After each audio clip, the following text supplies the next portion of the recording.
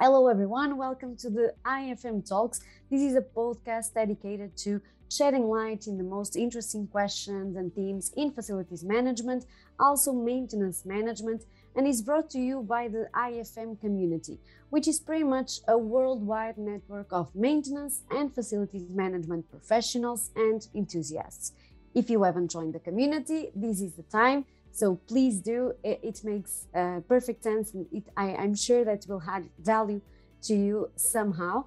And I will strongly advise you to apply because we have limited vacancies every month. So if you want to join, for example, in November still, please don't forget to apply to become a member at IFM.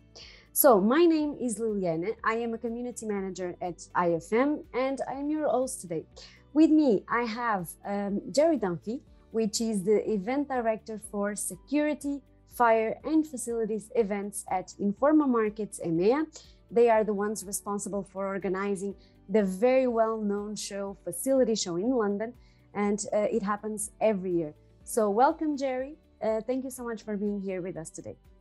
Hi, Liliana. Yes, you're most welcome. It's great to be here. Perfect, thank you.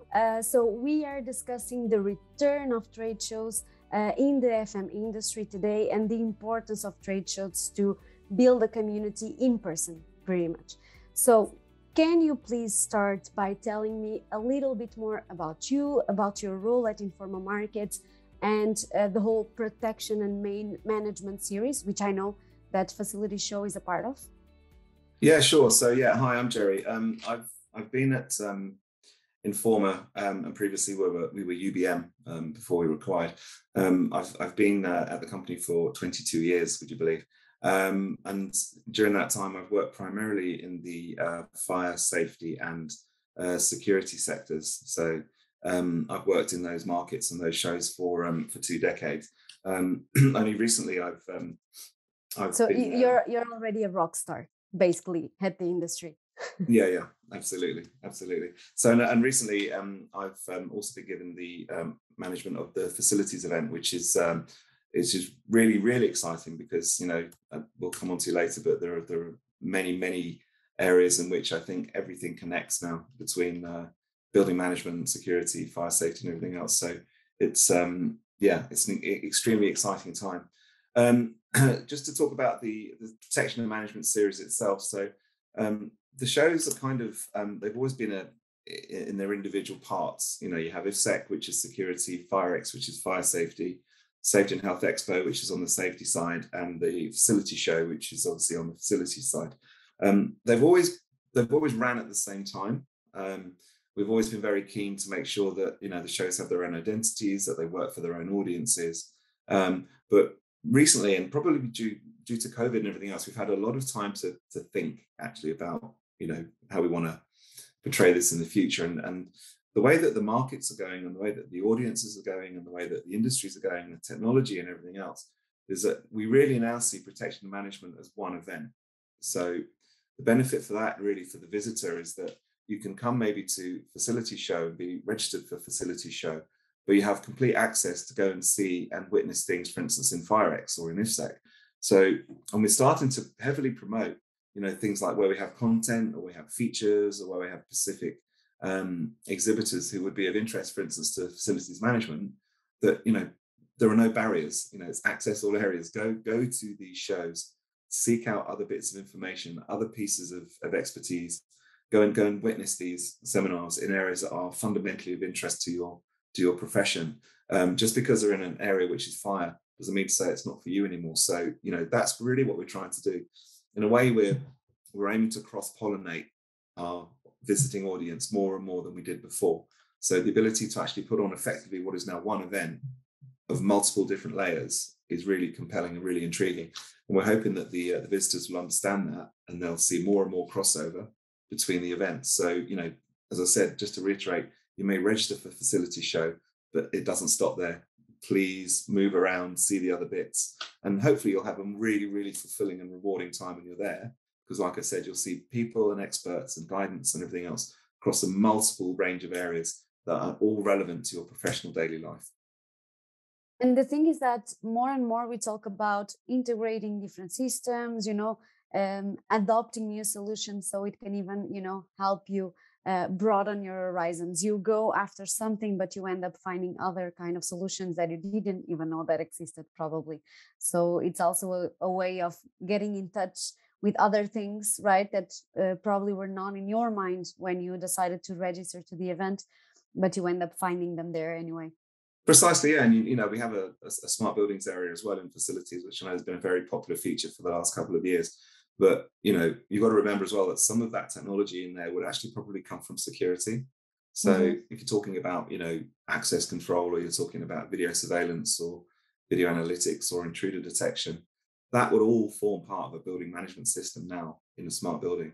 And the beauty of our combination of events means that that technology is also available for you to see and understand and witness how it would help you to actually manage your building as part of a network system. So it's kind of all coming together in a very, sweet way. That means that, what we have on offer is hopefully the entire range of what a facilities professional would require to make their asset run on a sustainable, profitable, efficient level.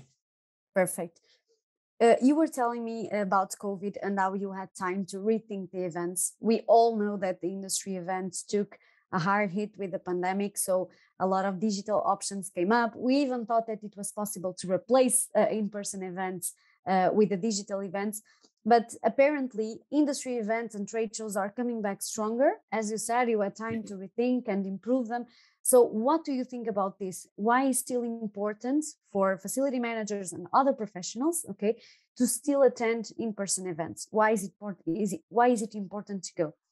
I think we've considered this at length because we've had a lot of time to sit and think. But it's a basic human fundamental need to actually meet with other human beings in an environment which is conducive for collaboration and partnership. And I think something that we may have took for granted as organisers pre-COVID was that people just turn up and they mix around and they collaborate and they meet with colleagues and they network and they take in all the sessions and everything else. But COVID has really allowed us to focus upon the human aspect of people attending trade shows. Why do people come to trade shows? If you're a facilities professional, you are in a culture, an environment of like-minded people. So the ability for us to actually create an environment where you can all come together as one group, as a tribe almost, to come together to talk about your professional challenges, meet with suppliers, hear some seminars on upskilling and new technology and sustainability, and all do it under the auspices of this is you, this is your group, this is your environment, this is your culture. You can't replicate that digitally. You can't sit on Zoom calls and have that experience. You can't go for a coffee with people that you haven't seen for a couple of years. You can't go for a drinks reception afterwards. You can't go for a breakfast briefing. It's that fundamental need for people being back together and people being social animals.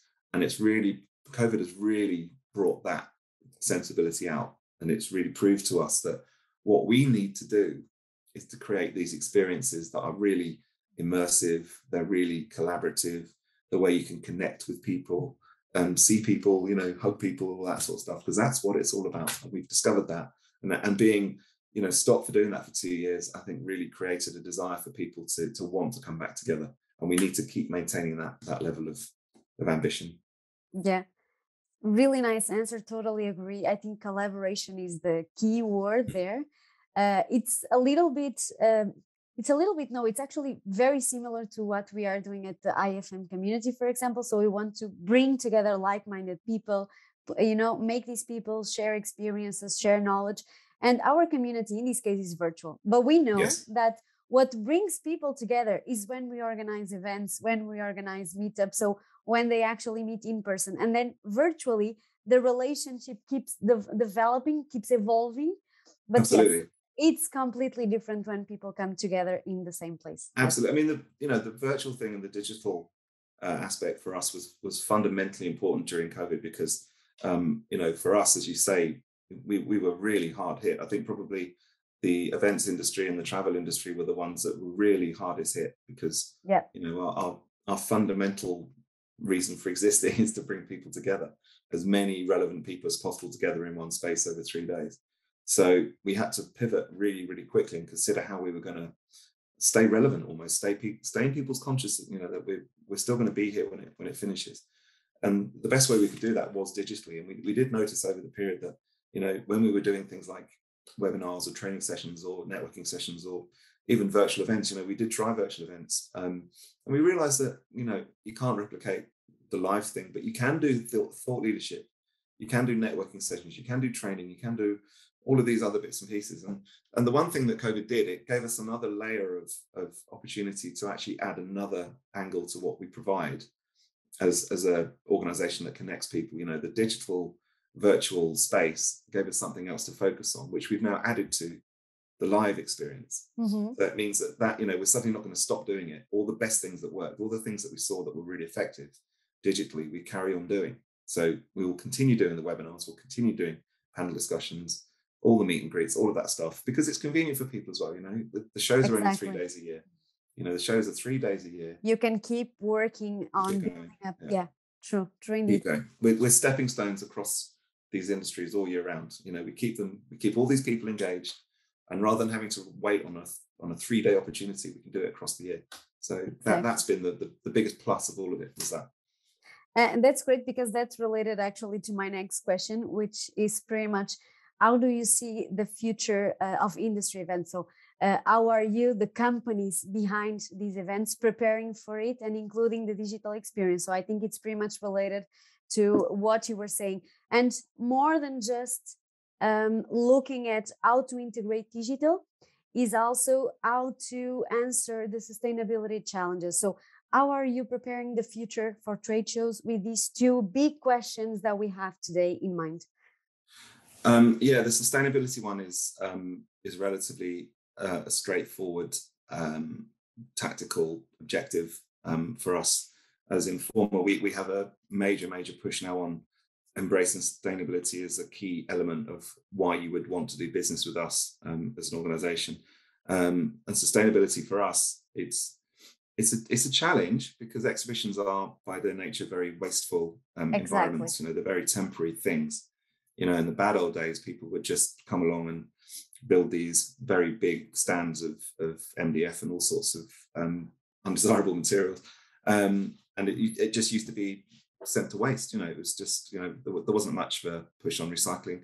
I'm talking maybe about 10, 15 years ago. It has been, you know, much better in the last sort of 10 years. But now we're very much dedicated and committed as an organization to really pushing the sustainability message very hard indeed. So we are, you know, all the shows now will have a better stand building program, where we want to look at actually what the stands are made of. We will work very closely in consultation with the stand builders and the customers to make sure that the stands are made of reusable materials. We'd like the stands to be made of stuff that could be maybe stored and reused over and over again. We would also look to sort of suggesting maybe could the stands be stored, if you're moving your stand around Europe, let's say, could it be stored in a central hub where you're cutting down on the actual travel costs? We're actually saying to the exhibitors, can you consider how you're getting to the show? Can you actually consider how many people are traveling to the show? We're also saying to them things like, you know, the materials that you bring with you, do you need printed materials anymore? Arguably not. Could we start using, you've probably seen QR codes everywhere now in exhibitions, because you can get the information across where you would have handed out a brochure in the past. You can now direct them to your website. So that's just a flavor of what we're looking to do. It's that kind of microscopic consultation level with the exhibitor and the contractor to see how can we do this to minimize the waste is hugely important from that point of view. And then from our side, we are looking at things like the flooring, we're looking at things like the lighting, the venues that we use. So it's interesting that Excel in London has achieved a carbon neutral status. So for us to be able to host sustainable stands in a venue which is aligned to our objectives is very important. And it means that, you know, in terms of the environmental impact that we're making, we're hoping it's going to be quite considerable. And if you think that Informa is the biggest organizer of events in the world, to have this as our key element of what we're doing, I think it will make an impact and it will make a difference. Definitely. So from that side, the sustainability message, and people will see it. It's going to be very front and center of all the messaging. When you come on site, you'll see it. We'll explain to you why certain things are as they are. You know, if there's an area of the floor which isn't carpeted, it's not because we're saving money. It's because we're looking at the sustainability element. In the bad old days, there was a myth that, we used to send 13 miles of carpet to landfill, and stuff like that. Whereas now that all the carpet is recycled, but, if we can get to a point where we're halving that amount, and not using that carpet to such a degree anymore, it all of it impacts, it all aggregates to a much, much better, more sustainable, cleaner environment. The virtual stuff, digital stuff, it does help that, because it means that, again, if we can host something which is online, which means we don't have to actually use a venue, whether it's a hotel or something or anything else, that's the alternative. We'll do that. And it also means that we're very agile. It means that people don't have to travel, which is hugely important. And it means we probably get to a bigger audience. So as we discovered when we were doing various virtual events last year and various webinars and training, we were getting visitors and audiences from across the world because it's online. So again, it's that complementary element between a live event and a virtual event, and the combination of the two will probably bring a much, much better offering to both. It will enlarge your audience as well. Absolutely. Yeah, definitely. Yeah. And eventually you might find that audience might then come to the show because they've actually understood better what we're doing. So they might think, oh, hang on, I might need to go to a facility show because they have a program on upskilling, they have a program on technology, they have a program on smart buildings, they have a program on sustainability. They have, how to deal with, a green economy. And then they'll come to it because they'll see it's a worthwhile event to come to. Yeah, they can first test the value almost, and then exactly. Okay, so we were talking about digital, which was the challenge that came up with the COVID-19 pandemic. Then we have this new challenge of sustainability, which is a major concern for all markets, all industries today. Do you foresee any other challenge coming in the future that industry events or the industry of events will need to give an answer to? I think just staying relevant and staying in the middle of their markets is really important. We are very aware that the upcoming generations access information and awareness in very different ways. We're also aware that inclusivity of different groups is hugely important. So, we want to make sure that our offering is attractive enough to up and coming generations of younger people. They're going to have their own challenges. They're going to have challenges on training, on upskilling, on understanding, the future directions of where they want to go as professionals. So the challenge for us is probably going to be, eventually will be a demographic one, is because you want to make sure that these groups are fully engaged. They understand that they are part of an environment, part of a culture. And if they do come to events like Facilities Show, this is a big show, big world leading event in facilities. So they're part of that. So I think the challenge there is, and it comes back to you guys as well as the industry, is to make sure that they feel included, they feel part of this. This is a profession that they need to belong in. So it's the same across fire and security. There are challenges at the moment in the fire and security industries of finding apprentices, of finding younger people who want to move into those industries as professions. So the way we're doing that is to actually communicate back to them and say, look, the security industry, for instance, is an amazing technological environment. You've got this incredible opportunity to work with some amazing technology like artificial intelligence or biometrics or thermal imaging or a convergence, integration, all of this stuff. It's no longer being up a ladder sticking a burglar alarm on a wall. It's not about that. There are other things. So I think it's incumbent upon us as organisers, but also the industries, to engage with future generations and tell them why these are careers, as to what you're doing. Moving into facilities management as a career, the impact you're going to be having on the environment, for instance, is going to be immediate. You're going to be working in organizations or corporations and buildings that are driving in one direction, which is all going to be about sustainability. So you're going to get into a profession where that's going to be at the core of what you're doing. So I think that, to me, that's the challenge. That's an amazing point of view. I think that's definitely the concern of most companies, is to, in the end, stay relevant, show that they are relevant, not only for their customers, but also for their future employees, that they are contributing somehow. I think these new generations are very concerned in having an impact. And companies need to show that they can, give them a place to actually have an impact. That's a very good point. Okay, so I'm heading to my last question, which is, okay, so if I am a facility manager, okay, why should I attend the protection and management series? And then as a special, add-on to this conversation, I will ask you as well some tips and tricks that I should follow if I am a company exhibiting next year in the facility show. Okay, well, why they should come? It goes back to my original point. Is we have a multiple blend of opportunities and events that are going on at the same time in London. London in itself is a major destination city. We also, I'm not sure if people are aware, but we've got a brand new train now that connects London from west to east, called the Elizabeth line. So if you're an international visitor, for instance, if you land at Heathrow, you can catch the Elizabeth line train now to Excel, and it takes about 40 minutes direct. So it goes from Heathrow to Excel. So you can come to the show in a really modern, very fast, amazing new bit of transport.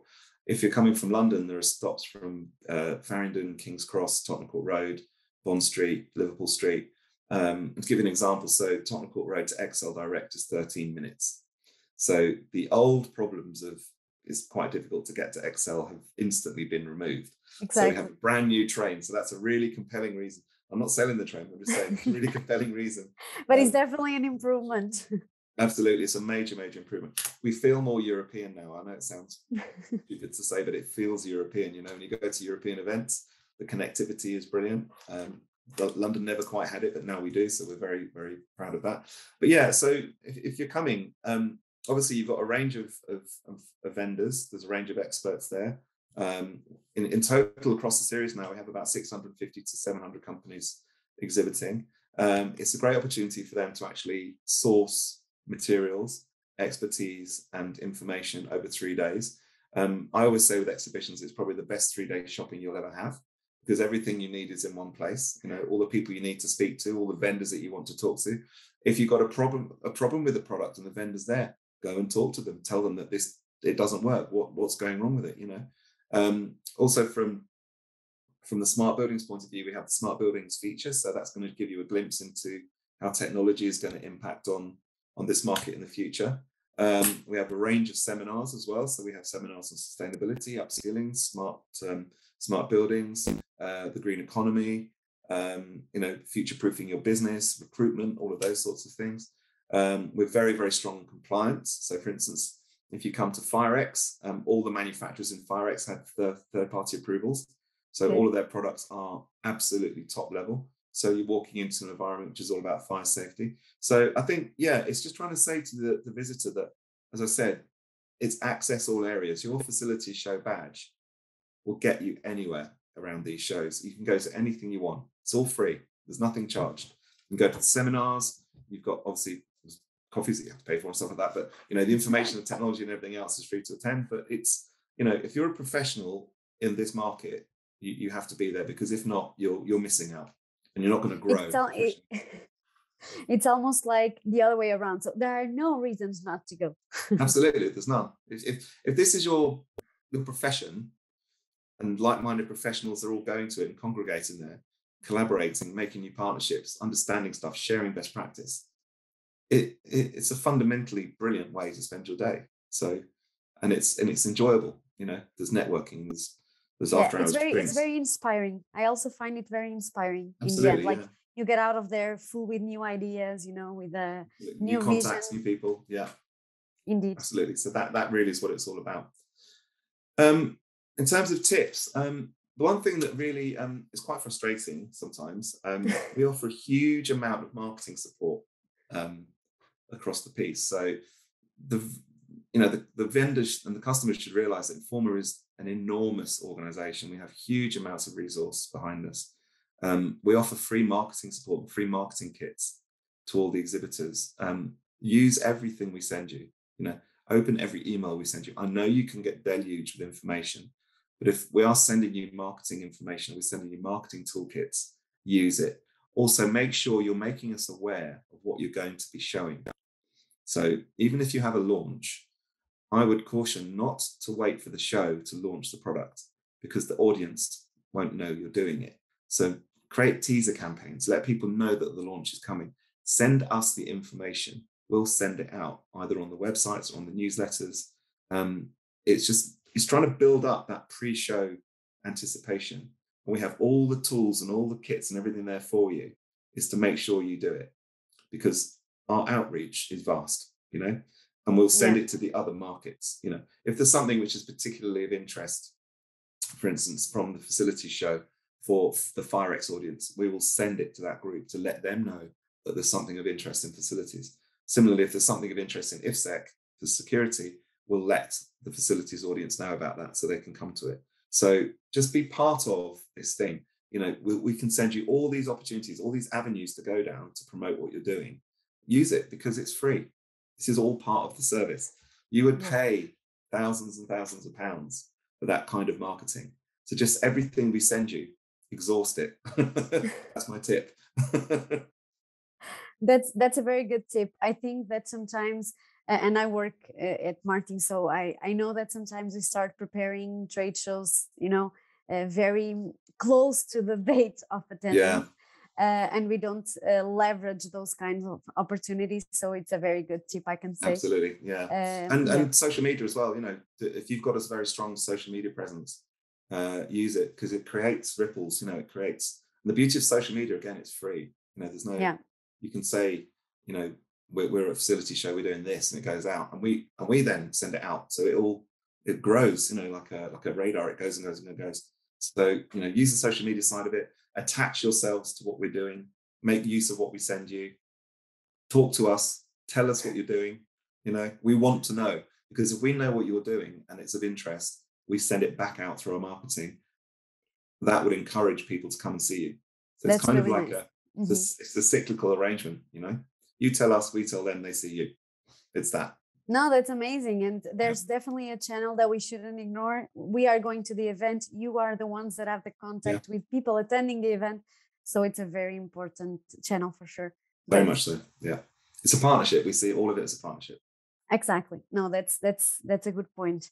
Okay, Jerry, is there anything else that we should discuss before coming to the end of this episode? Anything you'd like to add? No, just thank you for your time and giving us the opportunity to speak. We'd love to see everybody again in May next year. We're really excited about the connectivity now of the venue.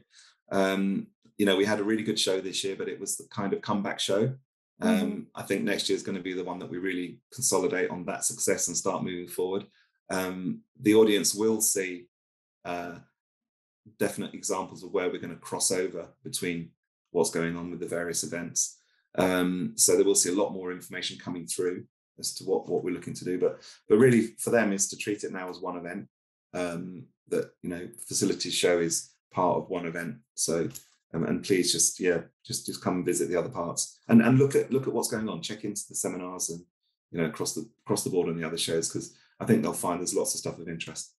It's like basically taking advantage of everything that is going on and not only the trade show itself. Absolutely. Yeah. It's all there. Perfect. Thank you so much, Jerry, for being with me today. And thank you everyone that were listening to this conversation as well. If you enjoy it, make sure you join the community and you stay tuned for the next episodes. Again, Jerry, thank you so much for the tips. This was a great conversation. You're welcome. Hopefully, I'll see you soon as well.